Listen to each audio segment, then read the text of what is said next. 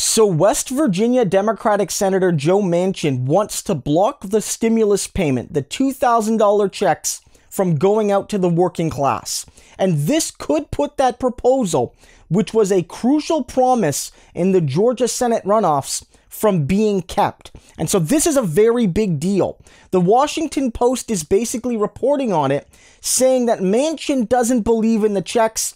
He feels that they're not going to actually stimulate the economy. He feels it's a distraction from getting people vaccinated.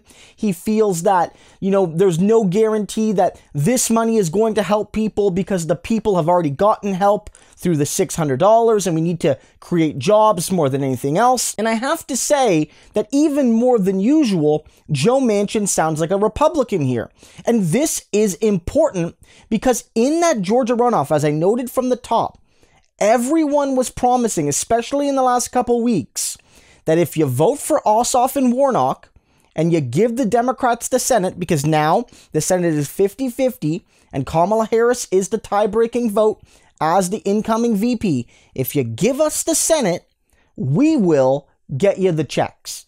That's what Ossoff and Warnock said. Biden for a long time didn't talk about the checks, but in the last week or two of that campaign, even Biden started to say $2,000 checks are only really possible if you take Mitch McConnell and his Republican senators out of power and put in the Democrats. And the voters of Georgia did that. They did that. And they might have had more than that reason to do that, but it wouldn't surprise me if there was enough voters in those very close Senate races that were swayed by the $2,000 check promise. And now one right-wing Democrat from West Virginia threatens to derail that entire process. But I'm not going to let Joe Biden use Joe Manchin to let himself off the hook. Joe Biden is the incoming president that won more votes than anyone ever. He needs to throw his weight around here. He needs to make it known to Joe Manchin that he has no business holding back such a central promise that his party made in these crucial runoffs, and he needs to let it be known that the rest of the Democratic Party supports this. This is one of those rare policies that most of the moderates support, that the centrists support, and that the progressives, the AOCs and Ilhan Omar and Bernie types, they support. They all support, for the most part, the 2K checks. This is a moment for potential Democratic Party unity, and Joe Manchin is trying to derail it, and Biden cannot let him. Biden needs to drag Joe Manchin into his office and give him the business to say, you are not going to do this. I don't care if you have the right to vote against this. This is a red line, and I will punish you if you don't. And if Biden doesn't do that, then Biden is effectively endorsing Manchin's strategy. Now, look, one saving grace on this policy is that it might get a few Republicans to support it. In that pre-election phase where, in the run-up to Georgia, there were at least a few Republicans that said they supported the 2K checks. Ossoff and Warnock ran on it, but their opponents, Loeffler and Perdue, they said they supported it. You also saw people like Lindsey Graham, and you also saw folks like Josh Hawley say they supported the $2,000 checks. So hypothetically, at least, if Manchin votes against it, but he's replaced by one Republican, they might still get it done.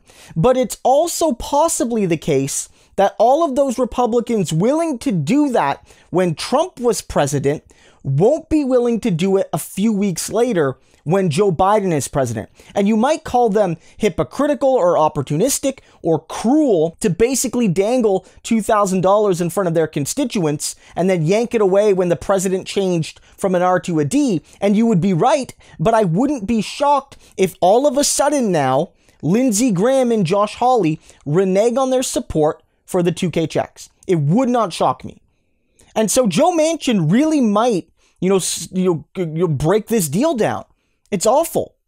And it needs to be said, and again, I don't think this is a reason alone to criticize Joe Manchin, because I would criticize any Democrat that voted against this, but there's a particular evil and a particular irony that he's a senator from West Virginia, one of, if not the poorest states in the country, where this money would be useful and would be needed, both as survival and stimulus. Because when you talk about stimulus, you really do need money in local working class hands.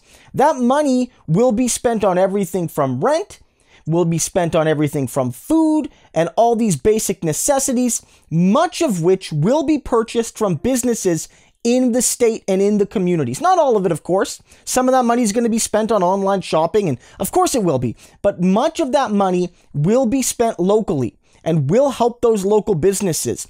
And when those local businesses have more money, they can maybe hire more people back. They maybe don't go out of business. It means that jobs can be created or jobs can be saved if the working class has money to spend. Like, that's a principle of basic human decency economics. When the working class is secure, the economy is far more likely to be secure.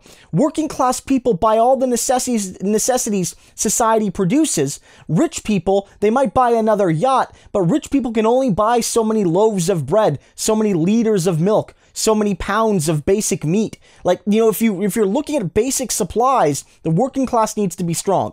So Joe Manchin doesn't get it, or he doesn't care. His people need it more than maybe any other state. And it's good for local economies. This is a gut check moment for Joe Biden.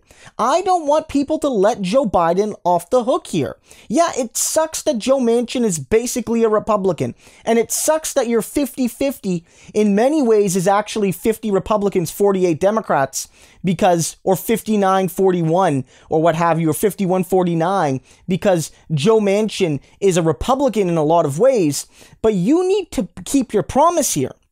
You didn't give the caveat, oh, we're going to get this done if we get to 50-50, and I can talk to Joe Manchin and convince him, but no promises. That's not what the Democrats said.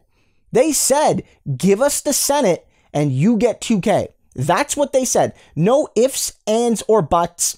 2K in exchange for the Senate. The voters of Georgia kept their deal. Joe Biden needs to keep his. Are you a president, Joe? Are you a leader? Then you need to crush Joe Manchin here. You need to let it be known that while there are differences of opinion in your party, the working class starving should not be a matter of opinion. Get your job done, Joe, and do your first thing as president correctly.